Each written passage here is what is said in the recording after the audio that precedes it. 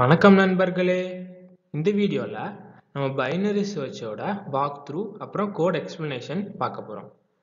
உங்களுக்கு binary சர்ச்சோட logic அப்புறம் அதுக்கு பின்னாடி இருக்க பேசிக் ஐடியா தெரியணும்னா இந்த வீடியோவை கிளிக் பண்ணி பாருங்க. இங்க நம்ம பைத்தான் யூஸ் பண்ணியிருக்கோம். சப்போஸ் உங்களுக்கு பைத்தான் தெரியாது, வேற லாங்குவேஜஸ் தான் தெரியும் அப்படின்னாலும் பரவாயில்ல, நீங்க வீடியோவை கண்டினியூ பண்ணி பாருங்க. ஏன்னா நமக்கு பைனரி சர்ச்சோட லாஜிக் தெரியும், ஆனால் அது எப்படி கோடை கன்வெர்ட் பண்ணுறது அப்படின்னு தெரியாது. ஸோ இந்த வீடியோ முழுசாக பார்த்தீங்கன்னா நான் கேரண்டியாக சொல்லுவேன், நீங்கள் எந்த லாங்குவேஜஸில் கம்ஃபர்டபுளாக இருக்கீங்களோ அந்த லாங்குவேஜில் உங்களால் பைனரி சர்ச் கண்டிப்பாக கோட் பண்ண முடியும். பைத்தானில் ஃபங்க்ஷன் டெஃபினிஷன் இல்லாத ஃபர்ஸ்ட் லைன்லேருந்து ப்ரோக்ராம் எக்ஸிக்யூட் பண்ண ஸ்டார்ட் பண்ணும். அதாவது இந்த லைன் தான் ஃபர்ஸ்ட் லைன், ஆனால் இது ஒரு ஃபங்க்ஷன் டெஃபினிஷன், கரெக்டாக? ஆனால் இந்த லைன் தான் ஃபங்க்ஷன் டெஃபினிஷன் இல்லாமல் இருக்க ஃபர்ஸ்ட் லைன். ஸோ இந்த ப்ரோக்ராம் இந்த லைன்லேருந்து எக்ஸிக்யூட் பண்ண ஸ்டார்ட் பண்ணும். சி, ஜாவா இந்த மாதிரி லாங்குவேஜஸ்லாம் அரே எப்படியோ அதுக்கு சிமிலராக பைத்தானில் லிஸ்ட் அப்படின்னு ஒன்று இருக்குது.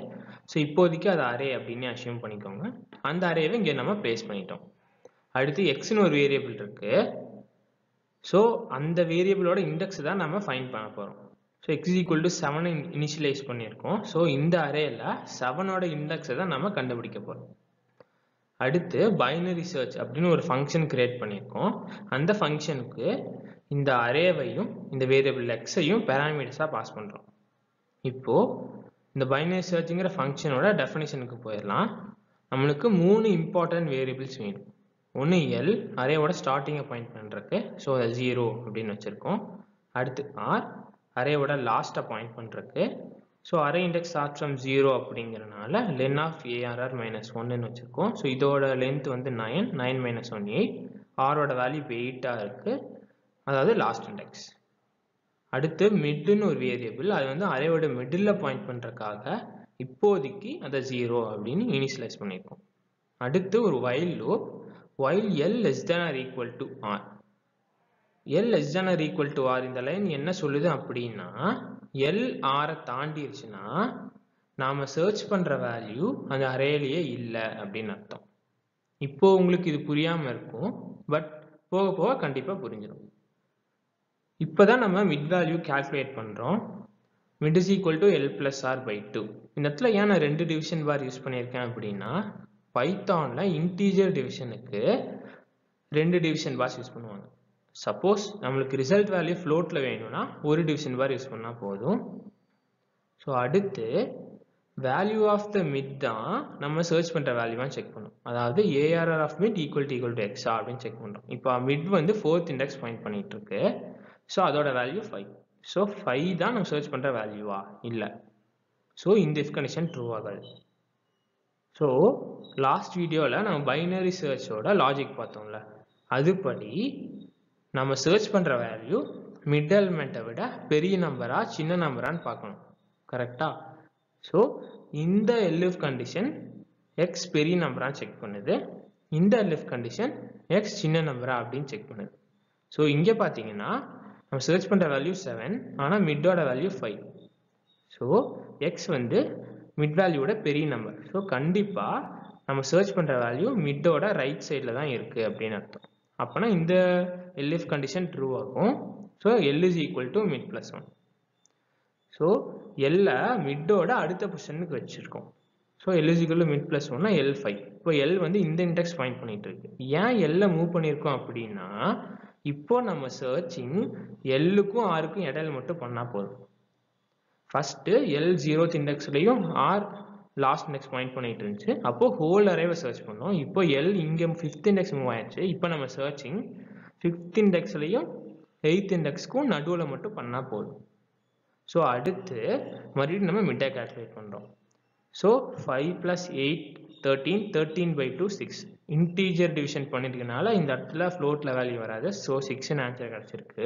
ஸோ மறுபடியும் வேல்யூ ஆஃப் த மிட் தான் நம்ம சர்ச் பண்ணுற வேல்யூவான்னு செக் பண்ணுறோம்.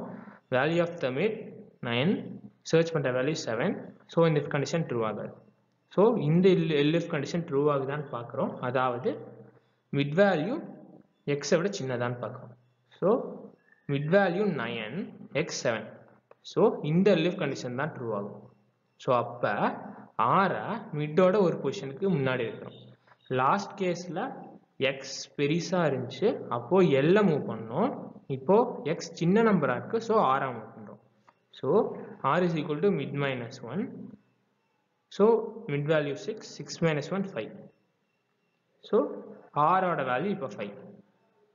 ஸோ இப்பயும் பார்த்தீங்கன்னா நம்ம சர்ச் பண்ணுற வேல்யூ எல்லுக்கும் ஆருக்கும் நடுவில் தான் இருக்குது. ஓகே, மறுபடியும் மிட் வேல்யூ கால்குலேட் பண்ணுறோம். இப்போ மிட்டோட வேல்யூ 5ன்னு வரும். ஸோ இப்போ இந்த இஃப் கண்டிஷன் ட்ரூ ஆகும். ஏன்னா மிட் வந்து 5th இண்டெக்ஸ் பாயிண்ட் பண்ணிட்டு இருக்கு, அதில் 7 இருக்குது, நம்ம சர்ச் பண்ணுற வேல்யூவும் 7. ஸோ இந்த இஃப் கண்டிஷன் ட்ரூ ஆகும். அப்போது வில் ரிட்டர்ன் மிட். அதாவது இந்த வேல்யூ 7 5th இண்டெக்ஸ் பாயிண்ட் பண்ணிட்டு இருக்கு. ஸோ 5 ரிட்டர்ன் பண்ணும் இந்த ப்ரோக்ராம். இப்போ ஆன்சருங்கிற வேரியபிளில் 5 இருக்கும். So answer not equal to -1. So இந்த இஃப் கண்டிஷன் கண்டிப்பாக ட்ரூ ஆகிடும். So print element is present at index 5 அப்படின்னு இந்த ப்ரோக்ராம் பிரிண்ட் பண்ணும். சப்போஸ் இந்த இடத்துல 7க்கு பதிலாக 8 இருந்துச்சு அப்படின்னா இந்த இஃப் கண்டிஷன் ட்ரூ ஆகாது. கரெக்டா? ஏன்னா ஏஆர்ஆர் ஆஃப் மிட் வந்து இப்போ 8, நம்ம சர்ச் பண்ணுற வேல்யூ 7. ஸோ இது ரெண்டு ஈக்குவல் கிடையாது. ஸோ இந்த இஃப் கண்டிஷன் ட்ரூ ஆகாது. இப்போ நம்ம என்ன பண்ணுவோம், நம்ம சர்ச் பண்ணுற வேல்யூ மிட்டை விட சின்னதாக இருக்கா பெருசாக இருக்கான்னு பார்ப்போம்.